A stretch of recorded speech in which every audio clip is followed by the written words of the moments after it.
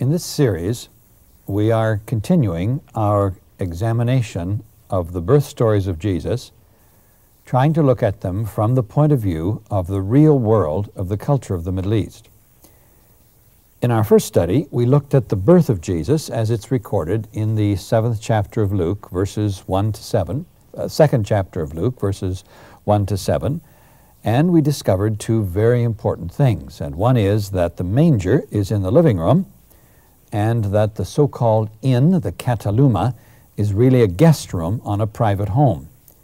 And that means that Jesus was born in a one-room peasant home, very much like simple folk in the peasantry of the Middle East have been born as they have been born in their one-room homes from probably 10,000 BC up until the present day. That his incarnation is complete, and that the reader of the text is told that they're in the living room. They laid him in a manger, namely in the living room of the family.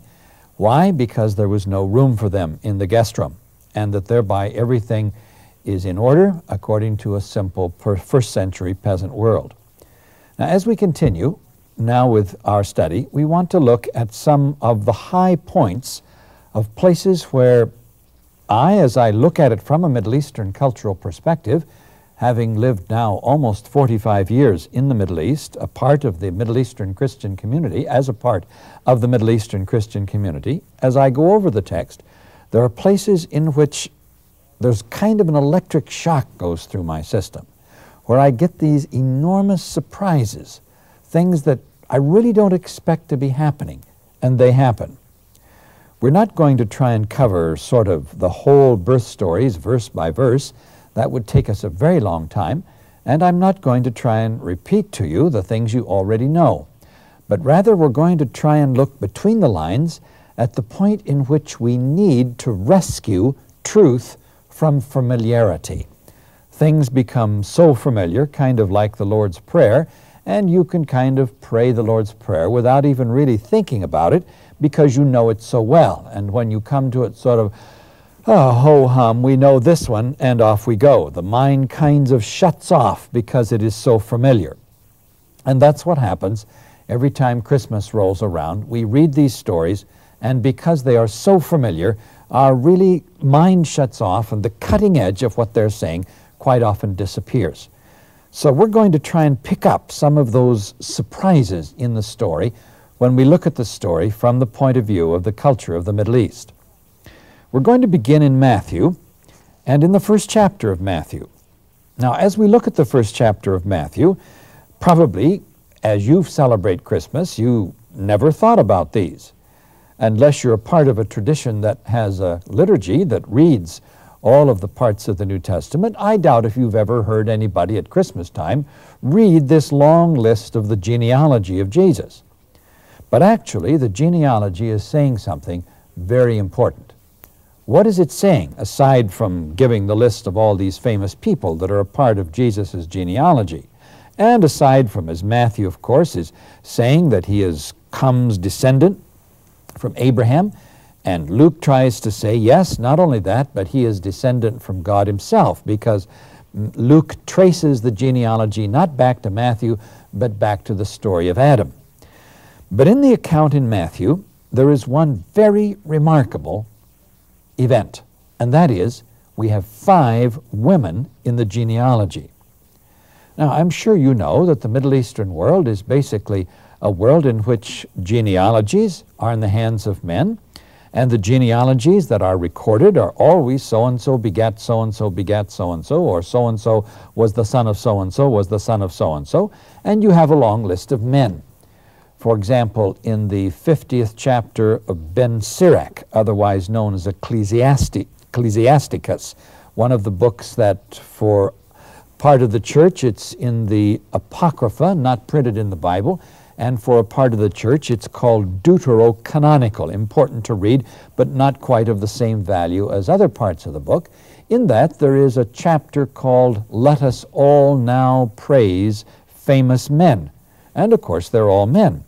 So in a list of men, what are we doing with this group of 5 women? Well, first of all, let's look at these 5 women and see who they are. The first one is Tamar. Now Tamar is a Jewish lady. She's a Jewess, and she was married to a man in the Old Testament, and her husband died. Now, according to the ancient customs of the Hebrew people at that time, if your husband died and there was another brother, the family was responsible to allow the girl to be married to that other brother, and the children that would be raised would then inherit the property of the first brother. The first brother would, as it were, have children to carry on his name, even though he had died and even though he didn't have any. So Tamar's husband dies. There is a younger brother who's not old enough to get married. The family promises to her, when he's old enough, you can have him as your husband, and you will not live a life as a widow. You're still of marriageable age, and so we will fulfill this pledge to you. And then the younger brother becomes old enough to be married. They don't have any wedding, and there she goes month after month, year after year, still as a widow. She gets upset. So she does a very unusual thing. She sits out beside the road dressed like a prostitute, knowing that the father-in-law is going to wander by. He does.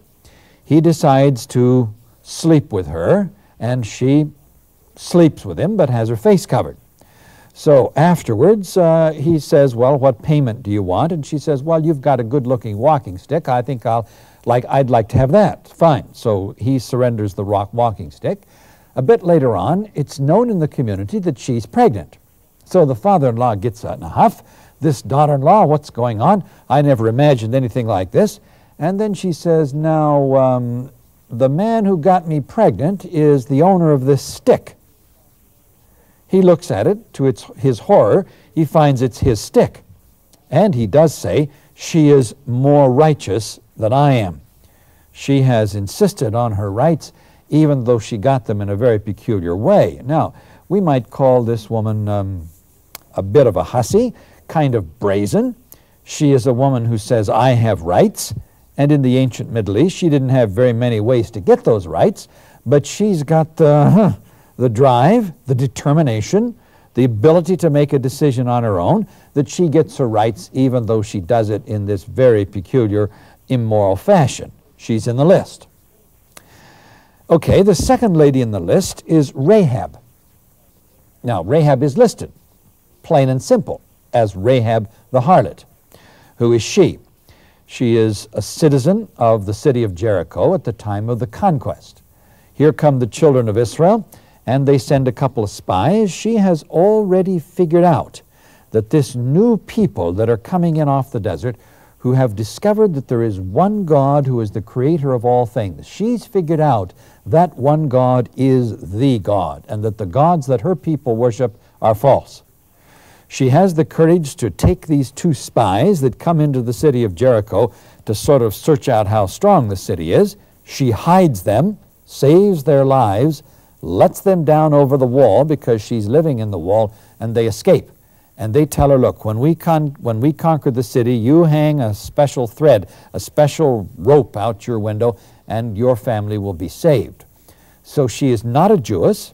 She's a Gentile woman.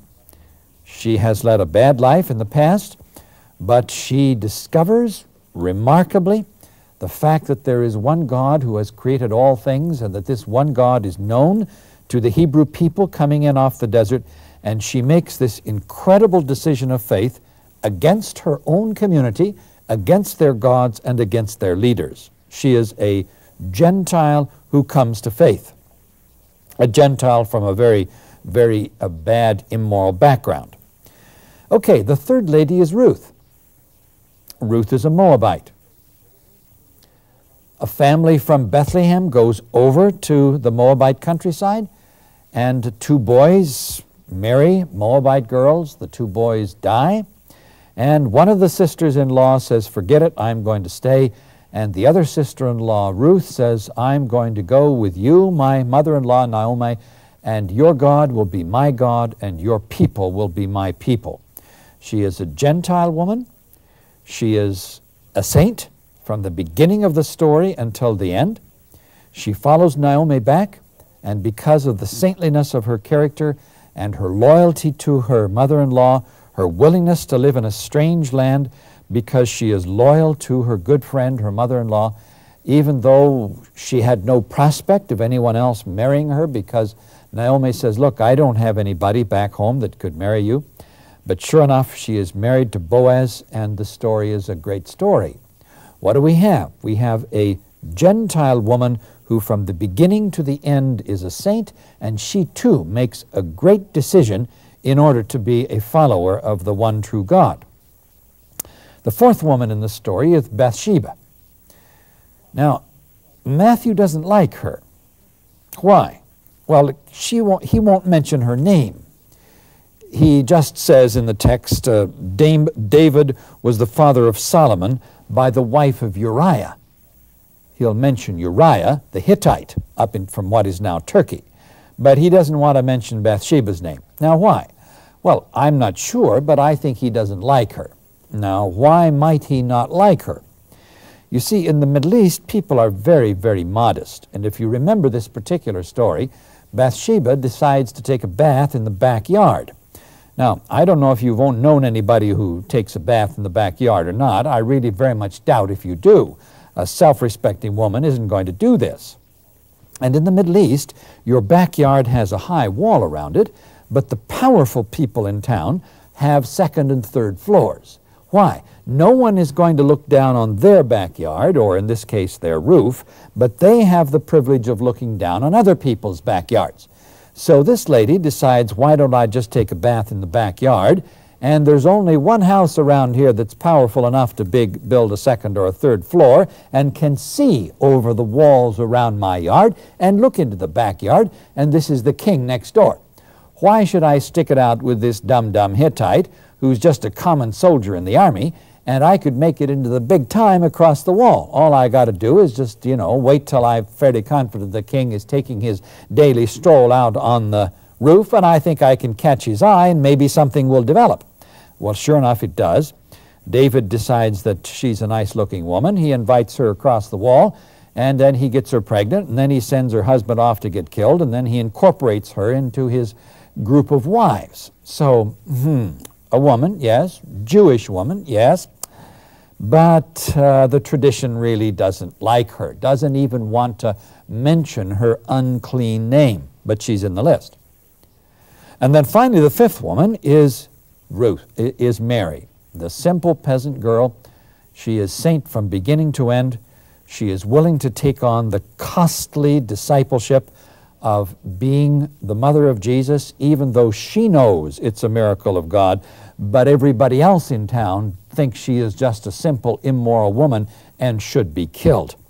And when the message comes to her from the angel, and the angel says, what do you think about this? She says quietly, let it be to me according to your word. She quietly and humbly takes on a discipleship which she knows will bring to her shame in the eyes of the community and may be the cause of her death by stoning. Okay, 5 women.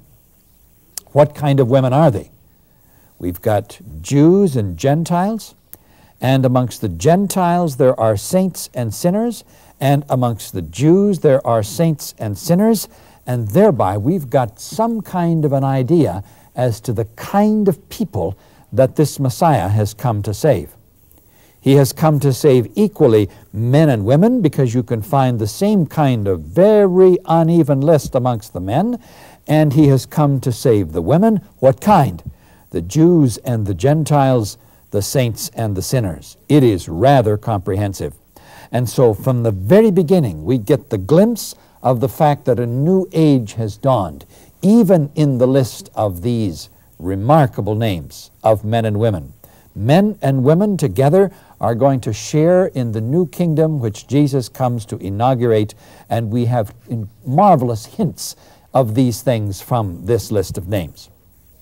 But then the second thing that really sort of stands out and jars me as I read the story of the birth of Jesus is in Matthew chapter 1 again, in verse 18. And here we have the very well-known words as follows. Now the birth of Jesus took place in this way. When his mother Mary had been betrothed to Joseph, before they came together, she was found to be with child of the Holy Spirit, and her husband Joseph, being a just man and unwilling to put her to shame, resolved to divorce her quietly. Now, what does a just man mean?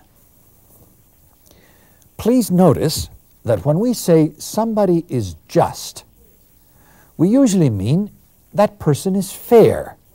What does that mean?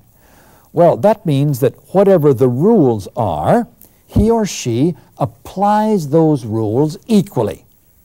The father is just with the kids, and that means that whatever rules he makes for the kids are equally applied. The headmaster is just with the students in the school, because whatever regulations are, the headmaster, the principal of the school, doesn't have any favorites, and the principal applies the rules equally in a fair fashion for everybody. But did you notice? The text says, because Joseph is a just man, he decides to put Mary away quietly. Now, the law of Moses had something to say about this.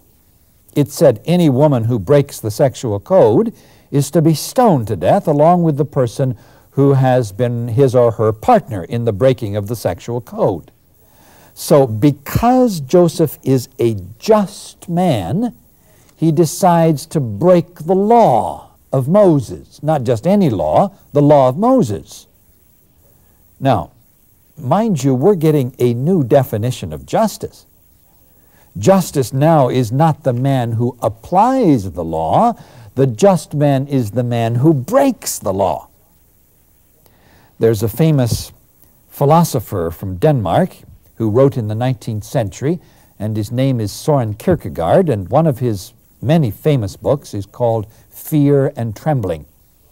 And he says, we keep thinking that God is here, and then between us and the God, we the believers, is the law. God gives us the law, and then we obey it. But he says, no. The believer stands, and this is his language, in an ultimate relationship, absolute relationship to the absolute. That we don't stand with the law between us and God, but we stand naked before God. His primary illustration is Abraham, who goes up the mountain to kill his son. And any law says you should not kill your son. And what's he doing going up the mountain to kill his son? His obedience requires of him to do something that even the law says should not be done. And so says Paul, we should fill out our salvation with fear and trembling. And as Kierkegaard then takes that as his title for the book, Fear and Trembling. Kierkegaard's second illustration of this is the story of Joseph. Now, where does this come from? Where do we get this incredibly dangerous, risky, puzzling, amazing, revolutionary definition of the nature of justice? The person who says, I've got a requirement before God which says that even the law of Moses has to be quietly put aside. Well, this definition is already there in the Old Testament, because we have this definition in the book of Isaiah. In the 42nd chapter of Isaiah, Isaiah dreams about a suffering servant, a special figure that is somehow on his way, that is going to bring about tremendous things. He's going to redeem the people from the evil within which they live, and that special servant of God is going to be a suffering servant. There are a series of special psalms or songs that are sung about this servant. And the one that's well known is Isaiah 53. But there are some others, and one of them is in Isaiah 52. And it begins and it talks about, behold my servant in whom I delight, my soul, my chosen one in whom I uphold, my chosen one in whom my soul delights. And that's the word that is taken up by the heavenly voice when Jesus is baptized, where the voice says, this is my beloved Son, in whom I am well pleased. and that is actually the same word as we have translated here, the one in whom my soul delights. I have put my spirit upon him. And that's what happens to Jesus in his baptism. And then we're told he will bring forth justice to the goyim, says the Hebrew, to the nations. This is a unique figure.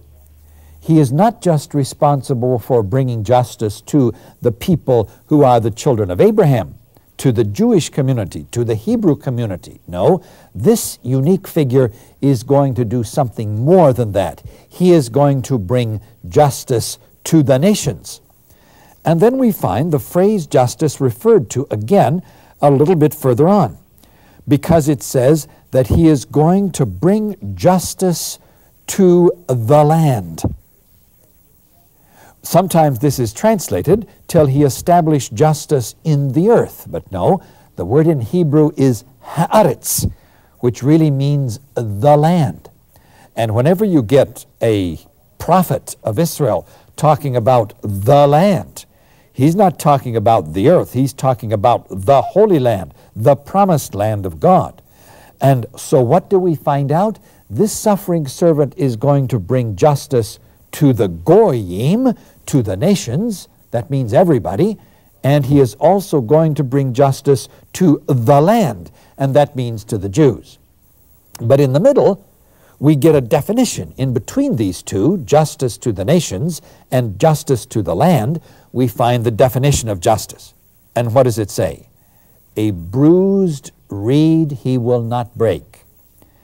A dimly burning wick he will not quench. He will faithfully bring forth justice. These are parables.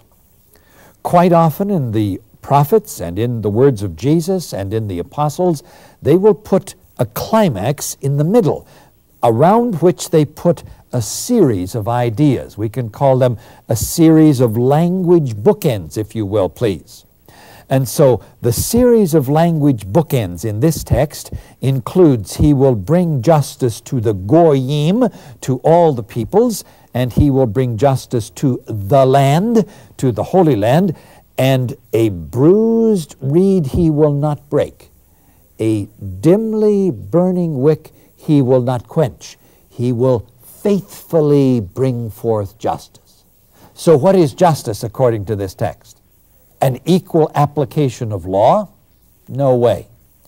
Justice now means compassion, tenderness, concern for the weak, for the downtrodden, for the outcast, for those in need of help. And this is the definition of justice which we get for Joseph. He isn't observing the law of Moses when he does this. He is taking up the definition of justice which Isaiah says is the definition of justice which the suffering servant of God is going to bring and fulfill for the outcast, for the broken, for the needy, for those who are hurting, for those who need help, for those who are getting walked on. This person is going to bring that courage and encouragement and power and strength which they need. And that's what Joseph does for Mary. And so Joseph is a very remarkable guy. Okay, now there's another surprising thing that happens here, and this is in verse 20 of Matthew chapter 1, in which we get a word that's translated, and I don't think it's translated right. That is, the translation we have in our text is perfectly legitimate in terms of the Greek language, but we have to know that we have another option. There's another translation we can put into it. Because right after we're told that Joseph, because he is a just man, with this fantastic new definition of justice, decides to divorce her quietly, and then we're told, but as he considered this. Now, the word in the Greek text, and of course the Greek text is the original inspired text of God, from which all of our translations come, is the Greek word enthumaiomai. And that Greek word has two meanings. Actually, its first meaning is he fumed. he got really upset.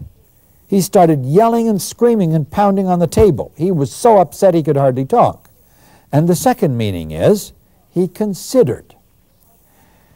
Now, you see, our problem is we keep putting halos on these people. Fine, okay, this is Saint Joseph, a great saint of the church, and we respect him as Saint Joseph.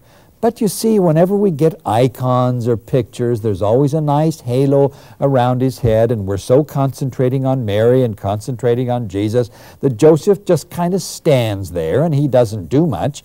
But notice where this guy is. Somebody just came up to him and said, hey, Joseph, I just noticed that your fiancée got pregnant. Too bad. Well, now, what is this poor fellow supposed to do when somebody tells him his fiancée got pregnant? Now, he's a human being. I mean, he's not going to sit there like some Greek philosopher and he's going to consider this thing.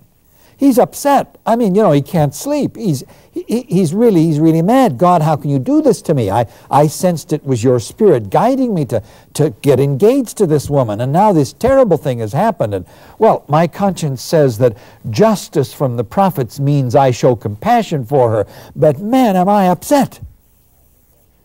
And I think he is too. I think that's the way we should be translating it.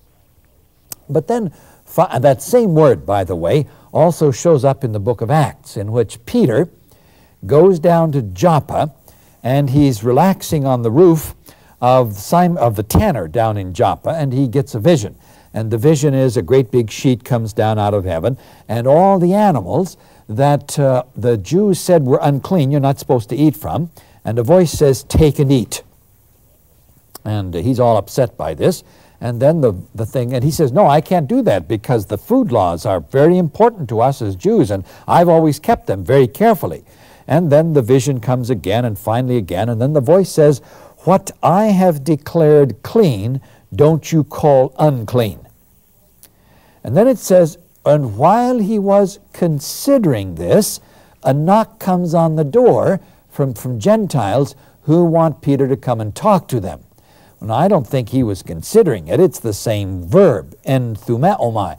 I think he was really upset. I think he was crying out at God and saying, look, God, why did you give us for this past 1,000 years all these laws about how we are supposed to keep the food laws? And some things are clean and some things are unclean, and we're supposed to leave out the unclean things and eat only the clean food, and now you've thrown out the whole thing. I think he's upset. I think Joseph is too. I think Joseph is a man of remarkable spiritual stature, and that this stature is clear to us here, and that the reason he's called Saint Joseph is that the church saw in him the great qualities of this figure who had the boldness, the daring, the courage, the strength of character to stand up against his entire community and to take this woman as his wife and to continue his engagement with her, not to have her stoned to death by denouncing her before the elders, because he had a vision of compassion as a form of justice to the outcasts and to the downtrodden and to those in need of a little help. And so when he goes off to Bethlehem, the men only have to record their presence in the courts in the Middle East. You take the papers for your woman, but your wife doesn't show up. He takes Mary with him because he's not real sure what's going to happen to her if he walks out of the village and is gone and is not there to protect her. So we rightfully see him as a hero of the story, without whom, had it not been for his courage and his understanding of the prophets and his willingness to break the law of Moses, fulfilling this great vision, there wouldn't have been any Christmas story. And so let us, as we reflect on the story of the birth of Jesus, try and see that story afresh through the eyes of not only Mary, the great saint, and not only our Savior who is born, but also the courage, the authenticity, the humanness, the courage of Joseph, one of the great heroes of the story.